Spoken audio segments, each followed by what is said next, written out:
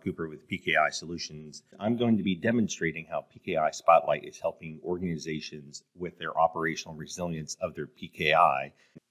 And we define operational resilience as the ability to improve the uptime, availability, and recoverability of your PKIs and hardware security modules across all of your PKIs, so that your higher level identity and data encryption systems are as reliable as you need for your organization. So here in PKI Spotlight, we're looking on the dashboard, and I can quickly get a sense of my environment based on the number of agents. So agents are our components that sit on servers such as certificate authorities, web enrollment servers, SESCEP, and NDIS. And I can quickly see that I have 5 agents that are online and 5 agents that are offline. Now, this could be a transitory issue, it could be a communications issue, and we'll delve in a little deeper and take a look at what's actually going on. You can also see the roles inside of our environment. In this case, we are monitoring 10 different CAs from 10 different PKIs. So it's actually providing a lot of visibility across a number of environments. We can also see the number of events that we're seeing. I can boil down, for instance, and take a look at just the error messages that are there. So let's go in and we'll take a look at the roles and agents. So this is what really helps us from an operational resilience. Is my environment working? So here on this screen, this is our agent screen, and I'm currently looking at 11 different PKIs all on a single screen. I can quickly take a look at the status of that. So if you want to get a quick glance of operational resilience, there's no better way than to use PKI Spotlight. So here, each one of these cards represents a different server inside of my PKI environment. So I've got 11 different servers that are displayed. And then within each card, I can quickly get a status of the components that are running on there. Now, the agent that is installed on each one of these servers is exactly the same. However, the agent has intelligence to be able to determine what roles and features are actually installed. So here on my Europe issuing CA01, for instance, we can see that the host status is green, which means we're actually getting communications from our agent, and we've been getting that for the last 8 weeks and 4 days. We can see here in uptime. And then for each of my features that are installed, certificate authority, web enrollment, NDIS, OCSP, and HSM are all operational and available at this moment. So without digging anywhere else, I can quickly see that this CA has all of its components up and running.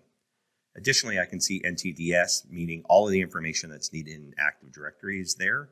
This is a self-promoting role, meaning that if there's multiple CAs in the same Active Directory, they'll determine which CA should be talking to Active Directory and getting that information. I can also see for each one of these agents the events that are going on. So we have things such as informational events, success, warnings, and error events as well.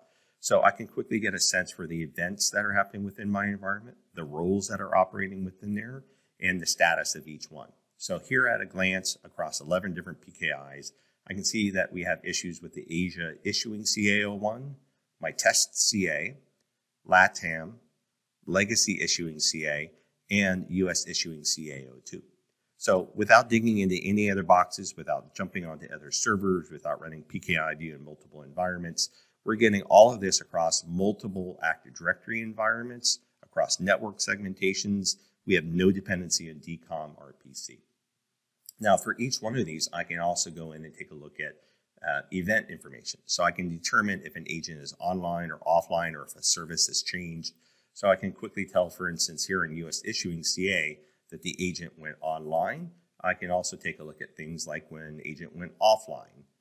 I can filter as well and look for critical information. So if I'm looking for CA service status information, I can filter these events, CA service, and I can look across all of my CAs without digging into Event Viewer, without jumping on the other boxes. I can see every status change that's happened for any certificate authority in my environment. So here we can see US issuing CA went from a start pending to a running, whereas Blue Sky went from a running to a stopped. I'm getting all of that information aggregated into one place. Now, obviously, if I'm getting notifications here, I can also get alerted, and that's really the value of PKI Spotlight. I can set up an email subscription, which is our alerting mechanism today, to send out an alert anytime that something is affecting my operations is needed. So here, let's call this one, we'll set it up for notifications for CA failures. And we come in here and we can send this to our administrators at contoso.com. I'm going to set this up for events from our agents, any of our CAs, and I can select what I'd like to be notified about. So for instance, anytime something happens with our CA service, I want to be notified, and create. And now we can see that we have a notification set up to automatically get sent out whenever something affects our CA service.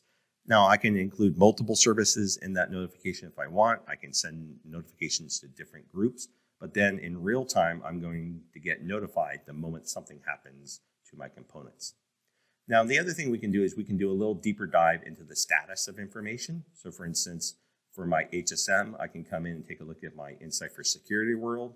And I can see on Europe issuing CA01 that that status is running, as well as operational details such as the firmware version, the operational mode, the Kennedy number, and I can also take a look at the modules. So for instance, how many client licenses are there, IP address. So all of this information I would have available for any HSM that we're automatically detecting. I can also take a look at information for our OCSP server. I can see that these are running, which machines are controllers versus member servers. So very quickly, I can get a great sense of our operational resilience across any of our platforms in a single screen. Nowhere else can you get this than PKI Spotlight.